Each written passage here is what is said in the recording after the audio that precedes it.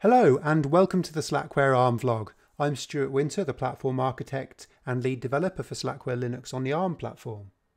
In this episode, I'm going to show you how to manage the life cycle of the bootloader firmware for hardware models that use the RK3399 system on chip, which for Slackware ARch64 at the moment is the RockPro64 and the Pinebook Pro. We used to only be able to do this from within the installer, but now, because we needed to do some work for the Honeycomb, to support the Honeycomb hardware model, I've now separated this out into a package that is part of the operating system that now allows you to manage the upgrade process from within the operating system directly. So it's easier than it used to be. So let's have a look at it now. So the first port of call is to visit the Slackware ARM website, because from there we can find the installation guides. So click on the installation guides here on the left hand side. This will take you to the installation guides landing page. At the moment we don't have a stable release of Slackware ARch64, but when we do it should be version 15.1. Until then we'll use the current branch. So by the time you come to look at this video, you'll probably find a released version there. Next, we pick the installation guide for the either the RockPro64 or the Pinebook Pro, depending, of course, on which one you actually have. I'll pick the RockPro64. As it happens, the instructions are identical, so it actually doesn't matter in this instance. What I also may do in the future is move some of this management information out of the installation guide into separate sections, but for the time being I just want to keep everything together because it's just easier. If you look on the right hand side at the bottom here, you'll see it says managing the bootloader, so let's click on that and this takes you to the relevant section. As you can see, there isn't a huge amount, in fact most of it's just screenshots. The way that we've implemented this in Slackware is through a package called HWM-BW-RK3399, and this lives within the A series. That's just the name of the package series, or package group, if you want to call it that. We call them package series in Slackware. So this is a new package. If you haven't already installed this package, you need to do so, and the easiest way to do it is using slackpkg.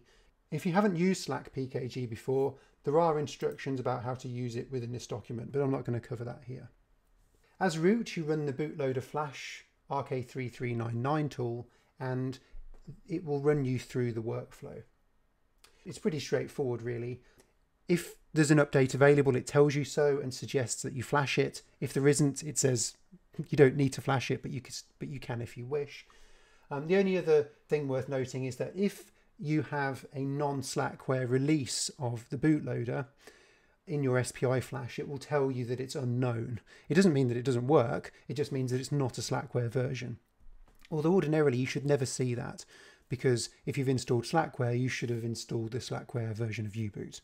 But it's just to point out in case it's ever corrupted, or perhaps you're using more than one version of a Linux distribution now, I don't know. Anyway, but ordinarily in most cases it should just tell you, hey, there's an upgrade, you should upgrade it, or there isn't and you don't need to upgrade it. Pretty straightforward. And then it walks you through the upgrade process and finally tells you it's complete. Let's have a look at the tool in action. Now, when you looked at the install guides, you'll see that you run the tool directly as root. Now I'm already root here.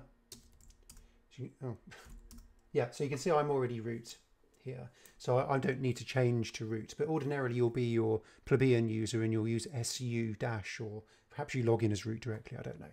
Anyway, I'm already root, so that part's complete.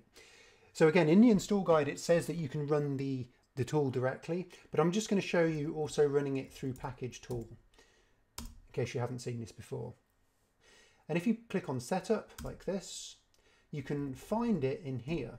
So you'll see on the right hand side it says the RK3399 bootloader flashing tool, and you simply press spacebar to select it and then press enter to run it, and you'll see the tool running now.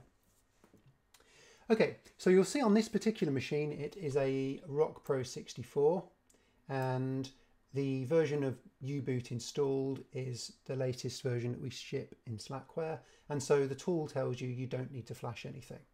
If you want to flash it, then you can just select yes, and then you'll run through the process, but I don't need to, so I'm not going to on this particular machine. So we'll say no. And in this instance, it returns us to package tool, and we can just exit package tool. Let me show you now on Bladswede, and we'll follow the instructions. So we'll run. In this instance, I forgot to actually install the package.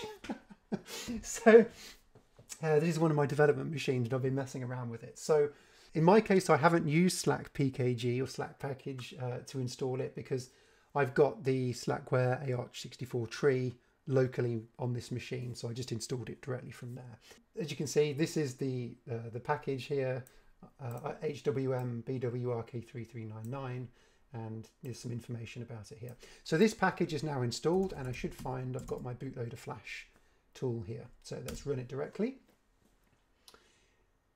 Okay, and here you'll see again it's a RockPro64, and the version of U-Boot that I had, you'll see it's the same version of U-Boot, but the build is different. So the date that it was built is different, and this is because we haven't upgraded the version of U-Boot recently, but we have applied a few patches to it.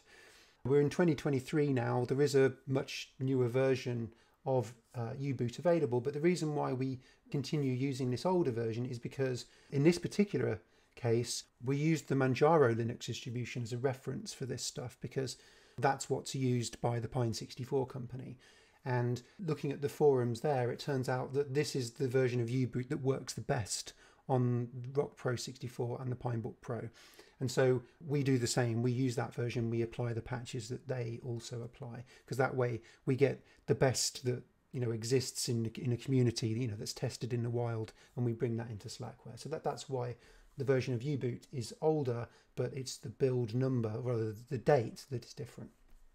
Okay, so do we want to flash it? Yes, we will flash it. So we press enter on here, and it tells you that the machine must remain powered up during the process.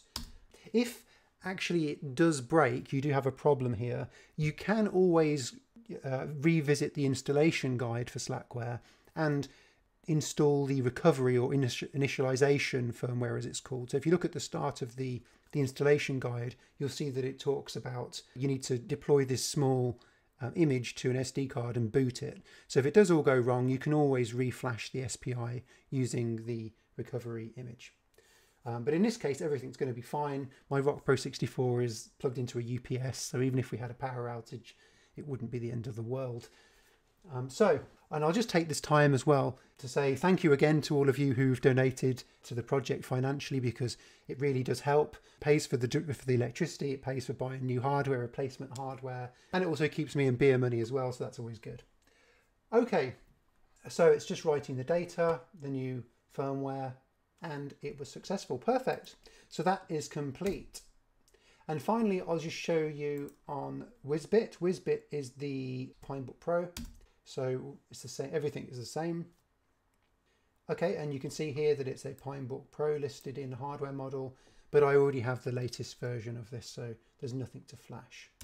Now what we're going to do now is I'm just going to reboot Bladswede. So what I'm showing you here now is Bladswede rebooting. So you'll see that, hopefully at the top here, you'll see this version of U-Boot is the same version. Well, actually you'll see it booting. The build date is the same, but you'll see the Slackware identity appear in a moment. Here we go. So you'll see this is the version of U-Boot here.